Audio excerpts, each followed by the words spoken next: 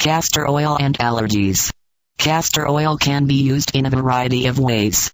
Homeopathic, ND, brings us this story from his native India. 5 drops of castor oil each morning, taken on an empty stomach in a little juice or water, is often beneficial therapy for allergic manifestations in the GI tract, as well as with skin and nasopharyngeal allergies.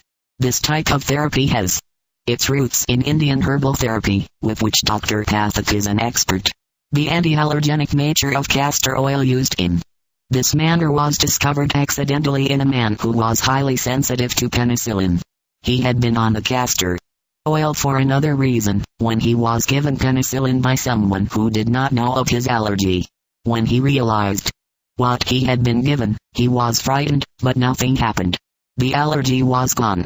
And an official report of some 140 cases has been made, with highly encouraging responses being noted. Drive. Pathak and Valentine Birds, ND, reported in a letter that they have used 2 to 5 drops of castor oil orally on a daily basis, both with and without castor oil packs on the abdomen, and have noted encouraging results in the allergies of children. Further, they have noted that a single cathartic dose of castor oil given immediately after an accident when a whiplash type of injury is incurred often reduces the severity of the pain in the spinal musculature. They follow this up with osteopathic techniques, castor oil packs, pressure techniques and acupuncture as the situation warrants, and have found these patients respond in a more satisfactory manner.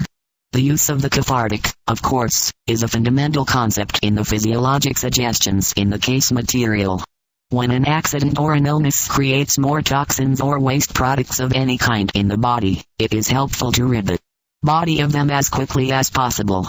Left square bracket note, the preceding case report was written by William McGarry, M.D. and is excerpted from the A.R.E. Journal. January, 1975, Volume 10, No.